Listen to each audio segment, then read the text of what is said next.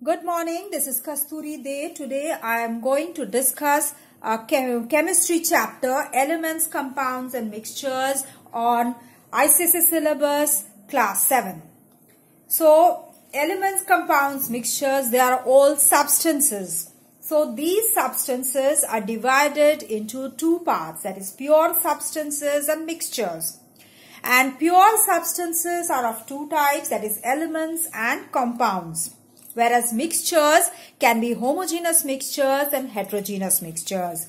Then elements can be of four types, that is metals, they can be non-metals, metalloids or noble gases. Whereas compounds can be inorganic compounds or organic compounds.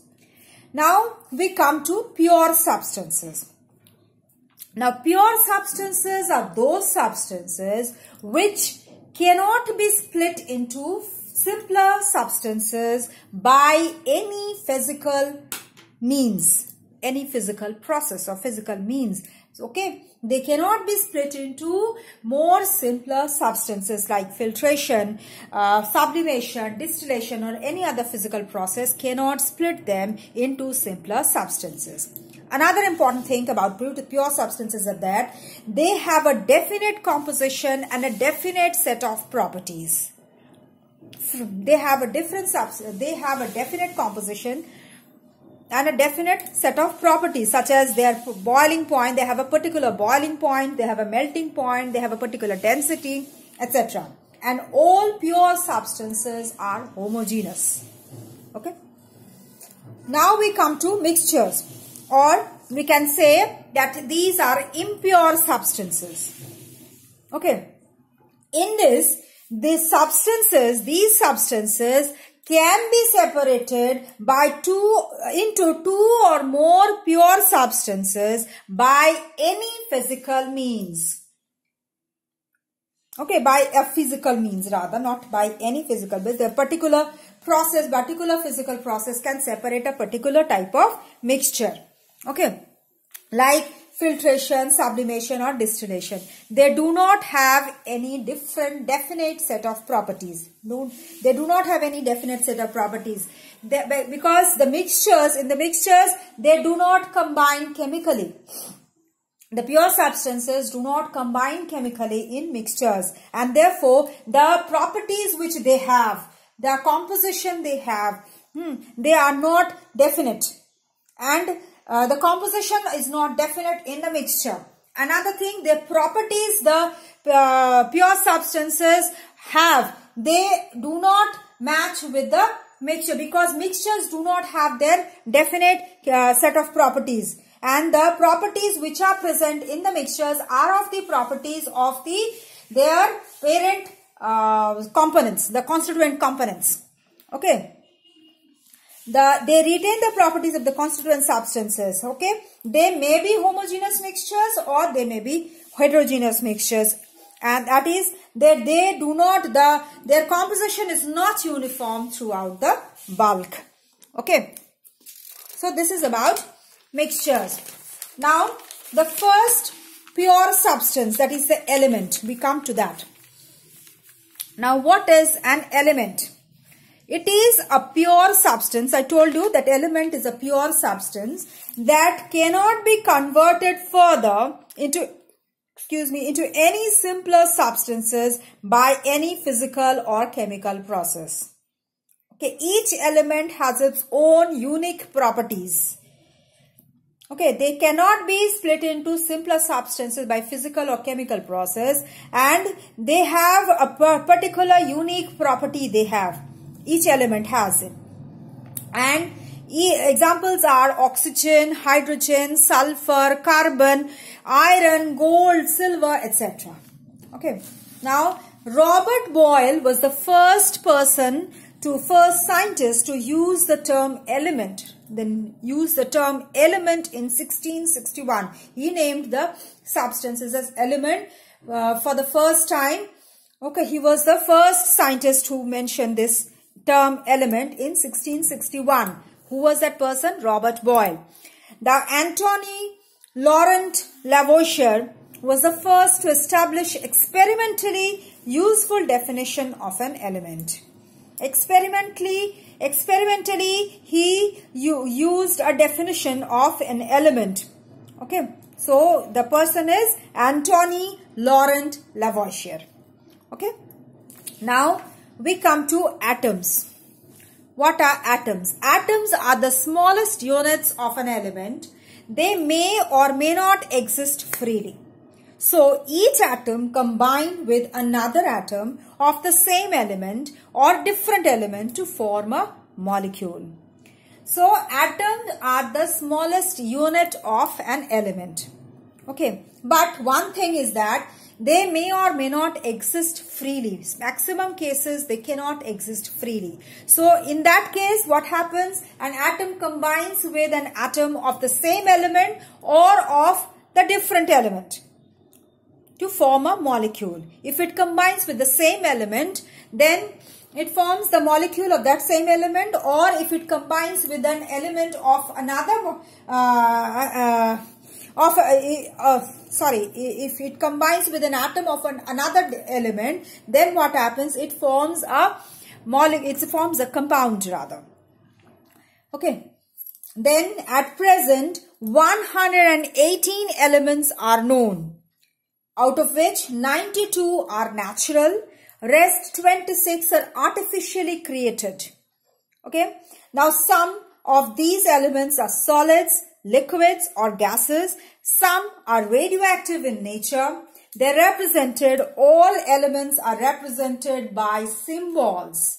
Elements are classified into, I told you in my flowchart that elements are classified into metals, non-metals, metalloids and noble gases. Then we come to metals. What are metals? Metals are elements which are good conductors of heat and electricity. Okay, most of the elements are known to us as metals. Maximum of the elements are metals. Okay, so they are good conductors of heat and electricity. For example, gold, silver, copper, aluminium, iron, zinc, all are metals. Note, there's a note that chalk, milk and our bones, they contain calcium. This is a metal. Okay. Then chlorophyll contains magnesium. Then RBC in mammals, they contain iron. Then chocolate wrappers, what we take. When we tear the cover of the chocolate, there are certain silver or golden colored wrappers are there. So those wrappers are of aluminium. Now, non-metals. These non-metals, these are elements which do not have the characteristics of metals. That is, they are bad conductors of heat and electricity. They are very less in number in comparison to metals.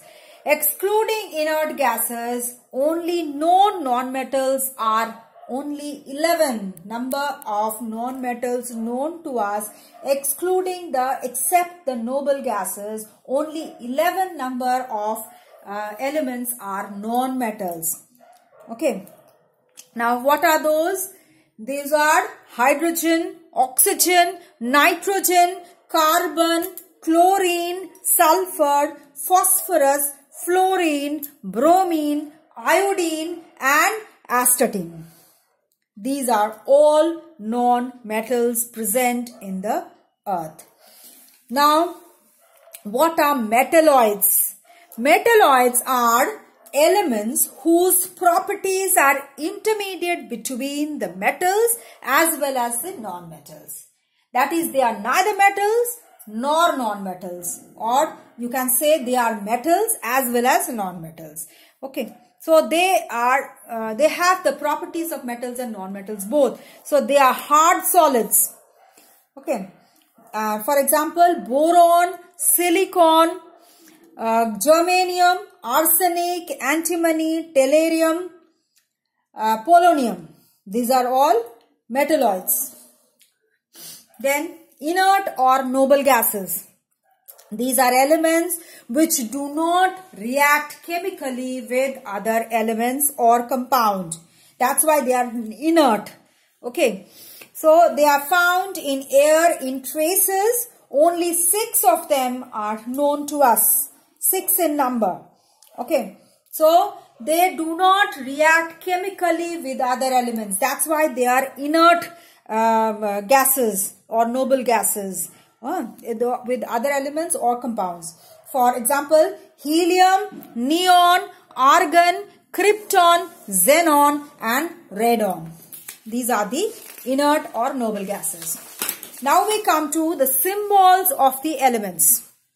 Okay. Now elements are denoted by a symbol. I told you elements are represented by symbols. Usually, first case, the first letter of its name in English or Latin, always written in capital letter. They are denoted as the symbol of metal. For example, oxygen, we represent it as O. Hydrogen is represented by H, capital H. When the first letter of more than one element is same, then what happens? Symbol is denoted by 2 letters. First is capital and second one is small letter. For example, carbon and cobalt both have the first letter C. So for carbon we use as capital C, and for cobalt there is a capital C and a small O. The first and the second letter is used. First one is capital C and second one is small O. Then again, boron, bromine and barium. For in these cases, all the 3 cases, first letter is B. So for boron, B is written capital B. For bromine, capital B and small r. And for barium, capitals B and small a. These will be the symbols. Okay, now the third case. Symbols represent an atom of that element. For example, H, element of hydrogen, and that represents 1 atom of hydrogen. For example, carbon, that is represented by capital C. So that represents 1 atom of the carbon. So symbols represent 1 atom of that element. Then some symbols have some symbols taken the names of the element in Latin, German or Greek. For example, symbol of iron is represented as Fe, capital F, small e. So that is taken from the Latin word, that is ferrum. Iron is known as, in Latin it's known as ferrum. So capital F and small e. For sodium it is known as natrium, and that's why the symbol is capital N small a.